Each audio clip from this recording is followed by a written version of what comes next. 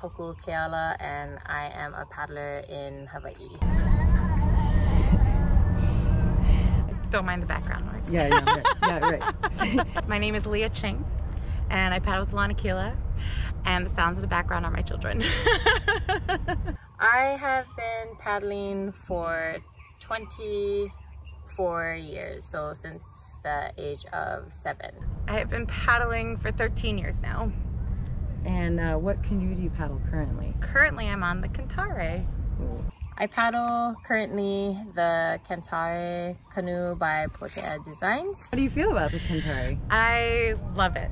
So far for the Cantare, it's been super fun trying to figure out the things that are different between the Kahele, which I was on for a while, and now switching over to the Cantare.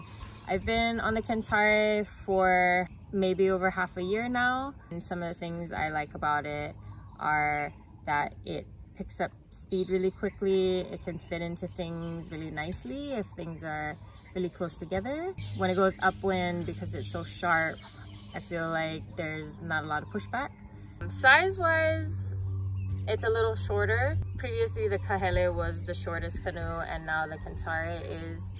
Because it's a lot more sharper, I feel like it doesn't curl in certain situations versus the Kahele. But I was on the Kahele for a while, so I feel like I'm partial to the Kahele until I really get to know the Cantare, which I feel like can take a little while when you're getting to know any kind of canoe. Like every boat that I've ever paddled by Johnny, every boat that I've ever owned, I have loved 100%. This one is just, it feels like it matches my body.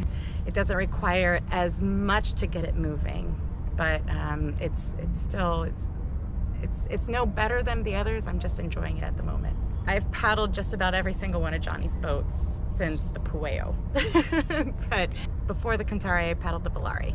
The Volare is a heavier canoe. It still has good movement, and it's a little more customizable because it has that foot brace that you can move forward and you can do what you need to get it to the place that you want it to be.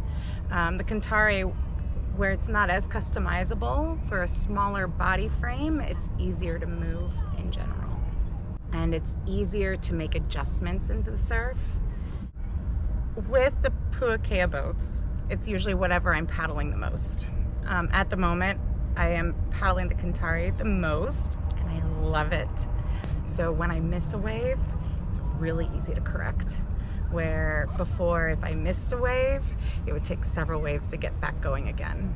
So this is a nice adjustment. It's a new situation that I'm really enjoying. Now, it was funny because I said like it's a 160 max weight, and I'm like, I'm 160, like that is my weight.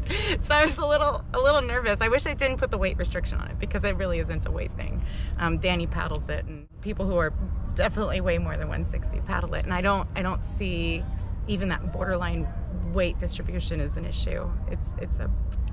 I appreciate the sentiment of making a boat for smaller people, but I don't know if it's necessarily a restriction. The same way the Volare is made for slightly larger people, but if you learn how to surf it, it's just fine. The Cantare definitely was something that I jumped on for the first time, and I was just like, this feels like it was built for me. I'm like, this is wonderful. I really am enjoying this. Like it's easy, it's fast, and I want it to go fast, and then it goes fast, and then I want it to surf, and it surfs. No, it feels very like form fit and nicely made for smaller people. Now that I've gotten some time to paddle the Cantare, I definitely have seen that when I go upwind, because it's such a sharp front, like glides right through the swell. There's not a lot of slam downs when we're going upwind. Even in the side wind, the Cantare handles pretty well. There's not like a big smack from, side swells. Takes the swells on. I do really like that, in the surf, especially the tight stuff and the technical stuff, the Cantare is really maneuverable.